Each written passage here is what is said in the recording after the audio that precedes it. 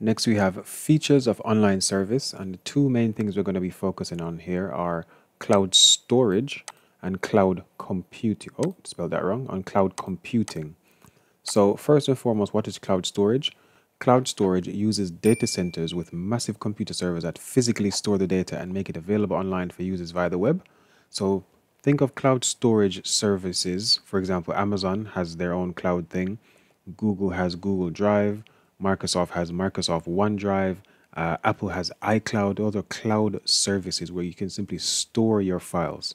Now, the difference between cloud storage and cloud storage is only for storing files. Cloud computing is where you can actually get some work done. So cloud computing here, let's look at what is cloud computing. Is the delivery of different services through the internet, including data storage, servers, databases, networking, so on and so forth. So I like to combine these two things. So cloud storage, like OneDrive, is a really good cloud storage and cloud computing service. It's a cloud storage service because you can store all your files there, right? It's also cloud computing because I can create a PowerPoint, an Excel file, a Word document on Microsoft OneDrive and edit it completely from OneDrive. Now, this Word document or whichever file I create will never be on my personal PC or my personal phone unless I actually download it. So I'm actually doing the work on a server somewhere else. So the work is being done remotely on a server where I am sending the instructions from my PC. The use of cloud storage in personal and professional use is more or less the same because of what it is inherently, right? It's cloud storage. You're going to store stuff there. So the stuff that normal people like you and I would store in the cloud would be images, maybe some music, some video, some documents. Whereas companies like your school, your workplace, your college, they might store an entire backup, right? It's always good to have multiple backups in different places. So I might have one in the IT department. I might have another one locked away somewhere in a cupboard in an English department where no one normally goes. But it might make sense for me to have a full site backup, meaning backup the entire system on off the school's network, for example, or the school's files onto Microsoft OneDrive. So this is how companies normally use it. And again, it's because it's so easily accessible, it just makes sense. So rather than having a site backup and the building burns down or someone actually accidentally goes into the English department and finds that drive that you have, you can simply download the backup again onto any PC and deploy it or send it out to the computers that need it. So just like cloud storage, cloud computing is also done by people on the internet, whether it be personal or professional. A good example I like to give is this website called Photopea, right? This website called Photopea is essentially Photoshop online, completely free, that's being run on another server somewhere in the world. So rather than me having to install Photoshop, my laptop doesn't have that much storage, for example. I want to edit an image quickly.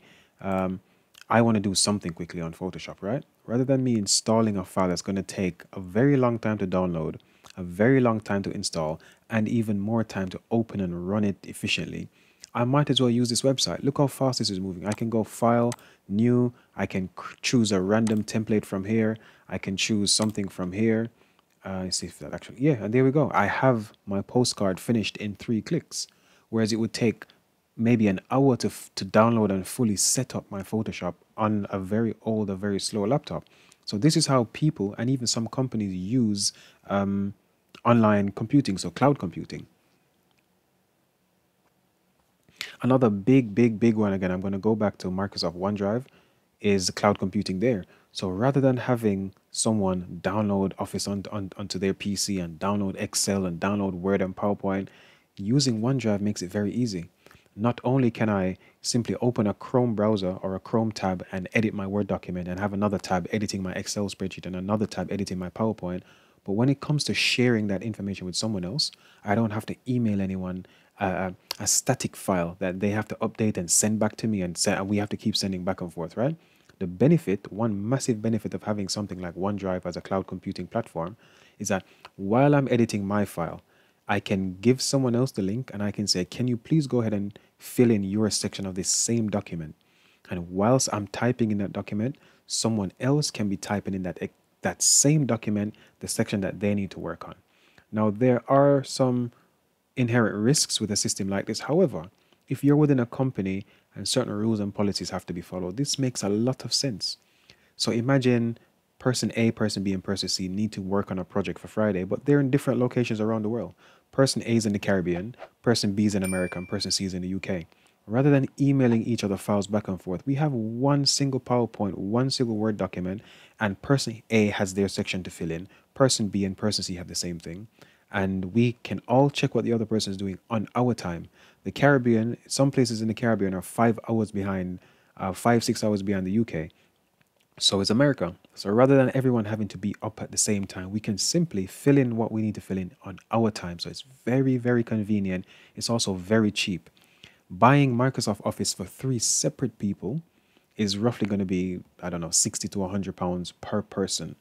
OneDrive, if you're a company, a very small company, 5 or 10 people working around the world, you can use OneDrive completely free. You don't have to pay anything. Each person has their OneDrive account and they share files in that way, completely free.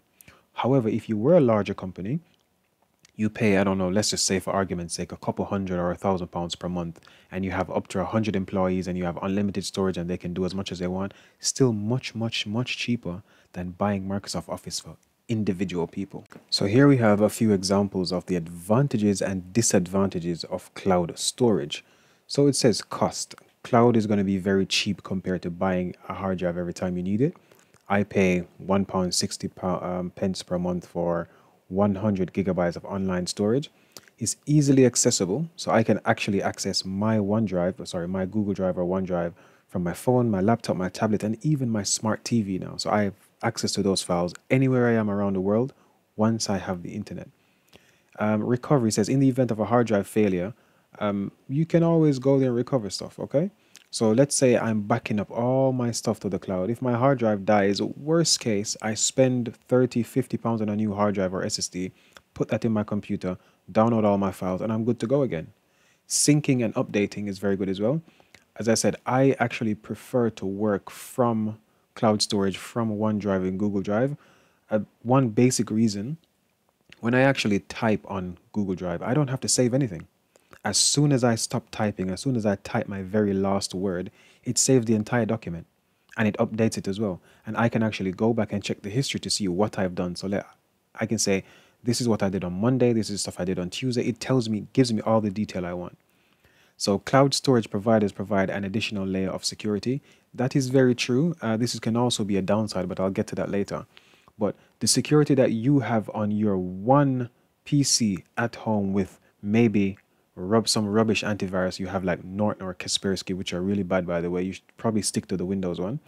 It's not going to be the same as a big, massive, rich, money-heavy company like Microsoft.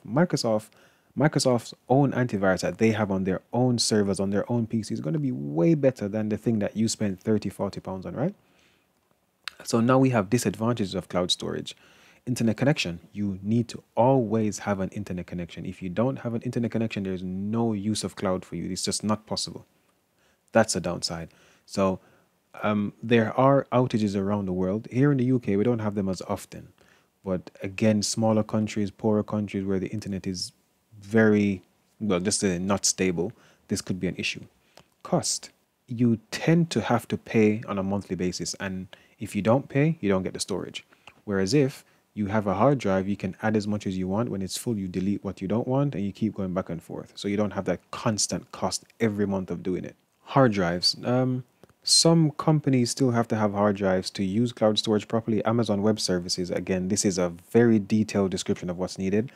Just know that some companies have to first back up stuff to a hard drive and then back up the stuff from the hard drive to the cloud. That's how it works in some cases. Now it says here, support for cloud storage isn't the best, especially when using free services.